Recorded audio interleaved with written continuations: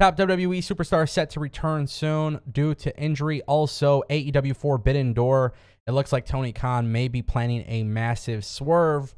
And guys, I like this. I like this idea a lot. If it's going to happen, I would prefer this much more. And what's really interesting here is with this swerve, there is a potential return for WWE as well. So this is really crazy. Let's just get into the rumor mill. So obviously, a lot of people are wondering what is happening to Bayley. Well, Dave Meltzer confirmed on Twitter that at any moment now she could return. There's nothing out there that suggests that she has not been medically cleared. It's just a matter of essentially WWE getting her, in the right spot creatively. We still don't know exactly what's happening with Sasha Banks as well. So I do want to point that out. With everything that's happening with Sasha Banks and WWE, I think this is a good time for WWE to bring back Bayley and push her.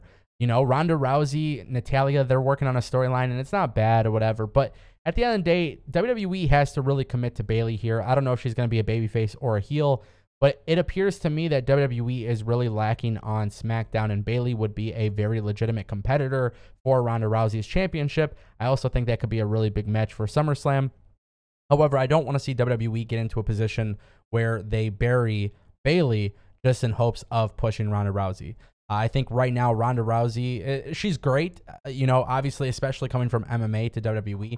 I feel like she's great, but I would truly believe that WWE would be better off by having Bayley beat Rousey and getting Rousey moved to Raw. I think they got to kind of shake up the rosters a little bit. SmackDown is a lot lighter on the women's division, and I think you could build programs with Bayley as the champion against Shotzi Blackheart, against Natalya, against Aaliyah, against Xia Li.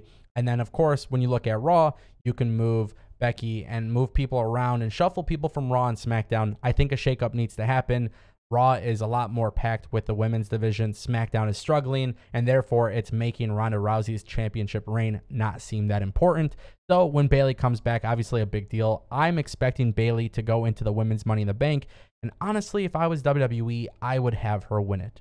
Okay, guys, so everybody is talking about Forbidden Door, and everybody believes that Cesaro is going to be the mystery reveal for Zack Sabre Jr., and this obviously would make a lot of sense for the AEW audience. However, there's a lot of talk that WWE could potentially be bringing back Cesaro, and if you guys didn't know this, Max Dupri, aka LA Knight, he has yet to reveal his client for the Maximum Male models, and the belief is that Cesaro could actually come back to WWE with a lighter schedule and great money. Now, I don't know what is taking WWE so long to actually bring back Cesaro, especially right now when you look at television. Roman Reigns has a very small list of viable competitors, and truth be told, WWE on SmackDown is struggling to build stars. Aside from Gunther and Roman Reigns, there's really not much happening on SmackDown that gets people excited. Now, that is where I think Cesaro makes a lot of sense, and having him return to WWE also makes a lot of sense. Having Cesaro alongside Max Dupri makes it a big deal for Max Dupri to be managing Cesaro, somebody who has struggled to deliver promos. Now, keep this in mind. This is just a rumor, but Cesaro returning to WWE could very well be the case. Cesaro going to AEW could very well be the case as well, but there is this belief that AEW could potentially try to pull off a swerve. And this is where I think AEW actually might be successful, because when you think about it, everybody has this expectation that it's going to be Cesaro. And I get it. It makes a lot of sense for him to be in AEW, ROH, whichever one it is. It makes a lot of sense. But when it also comes to the real-life connection of Daniel Bryan, Bryan Danielson, I think there is somebody else on this list who makes a little bit more sense. And based on a new legal trademark, I would say that this actually has a better chance of happening than Cesaro. And that, of course, is the official debut of Bray Wyatt. Now, this is where it gets really crazy, because I know a lot of people who watch AEW are immediately going to shit on this take. But if you look at the Wyatt family connection, Daniel Bryan, Bray Wyatt, it makes sense. Also, one thing to keep in mind, we don't know how AEW and New Japan are going to book this pay-per-view in terms of wins and losses, but I imagine that whoever is debuting right here cannot afford to lose. Now, Cesaro is somebody who can't afford to lose, but he doesn't have the same name value as Bray Wyatt. And I understand that a lot of people would be shocked by this, but Bray Wyatt beating Zack Sabre Jr. would make a lot of sense because of his mainstream appeal. You guys got to remember that Bray Wyatt was the #1 merchandise seller in WWE. And imagine if Zack Sabre Jr. and the entire audience was expecting a 5-star banger between Zack Sabre Jr.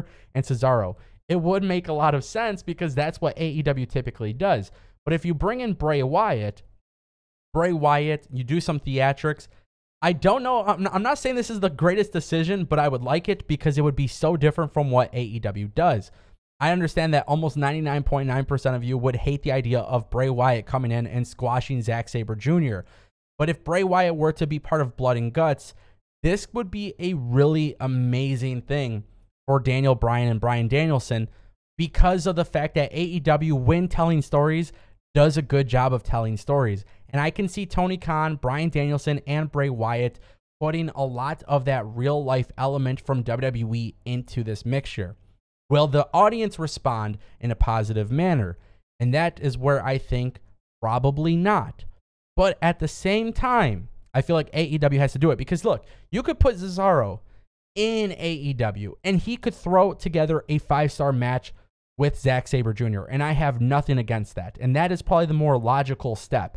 But if it is true that Cesaro is returning to WWE, AEW needs to make a big splash here. It can't just be John Gresham or a talent that we have seen before. It can't be a talent that nobody knows. And it sure as hell has to be a talent that is a major name that needs to make a big splash immediately. And having a guy like Bray Wyatt can do that. And logically speaking, Zack Sabre Jr. would definitely not be expecting Bray Wyatt. And I understand that AEW doesn't typically do the shenanigans with the theatrics and stuff, but that could be an element of logic to kind of make sense of why Zack Sabre Jr. had lost this match. So my point that I'm making is, if it is in fact true that Bray Wyatt is headed to AEW, that could be what we see happen. Now keep in mind, Bray Wyatt filed for a trademark Wyatt 6, and there has been a pattern of former WWE talent trademarking their names prior to making their debut in these other companies. And I don't know, it just seems so fitting that, I don't know, just a few days before the pay-per-view, Wyatt 6 has been trademarked. So it's just something to consider. I want to know what you guys think. Let me know in the comment section down below.